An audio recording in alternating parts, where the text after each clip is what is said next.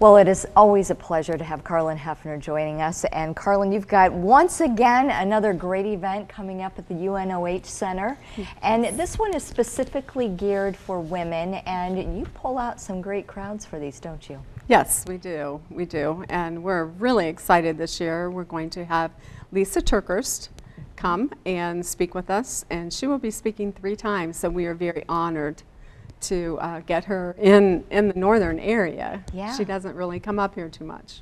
That's great. And Lysa is probably known to many women who watch us here on TV 44. She is with Proverbs 31 Ministries. Oh, it's funny because, you know, I always resisted social technology, social media, and she is one of the favorites of mine now on Instagram, I think, and she's on Facebook and Twitter, and it's just really nice to get her daily reminders. Right. You know? She has the First 5 app that you can put on your phone also. Yes. And it's really great. That wakes me up every morning. My phone goes off, and then it's, you know, spend the first 5 minutes with God. Yeah, absolutely. Well, let's talk about the event. It's coming up in September, September 23rd and 24th, and that may seem far away, but it really isn't, is it? It's not. It is going way too fast. Yeah. For those of us that are planning, it's going way too fast.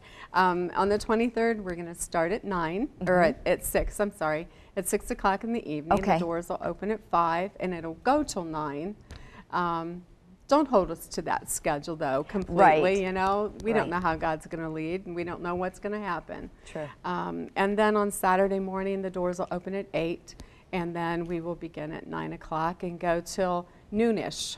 So I'm going noonish. It's going to be, you know, 12:30. I love that. Okay. And again, this is at the UNOH Event Center on Cable Road. And ticket prices are a little bit different depending on when you purchase tickets, or? Right. Okay. Right. Right now we're doing the early bird special. Okay. The tickets are $40, and then after June 30th, starting July 1st, they will go to $50. At the door, then we will have them for $55. Okay.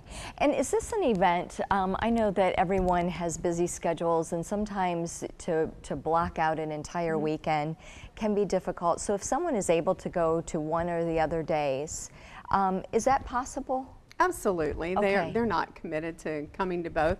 The ticket price does cover both days. Okay. But if you can't come to one of those days, hand your ticket to a friend, and, you know, let someone else come and enjoy her. To pay $40 and to be able to hear Lysa in person, I think is amazing. Kind of tell us a little bit about what else we will be able to participate in. I recognize the name John McCanna, worship leader. Yeah, John will be there. We've had him at our other conferences, and he's coming back. He lives in Detroit, in the Macomb area, in Macomb Township, and so he will be coming back. He has his band together. Mia's going to be singing with him again.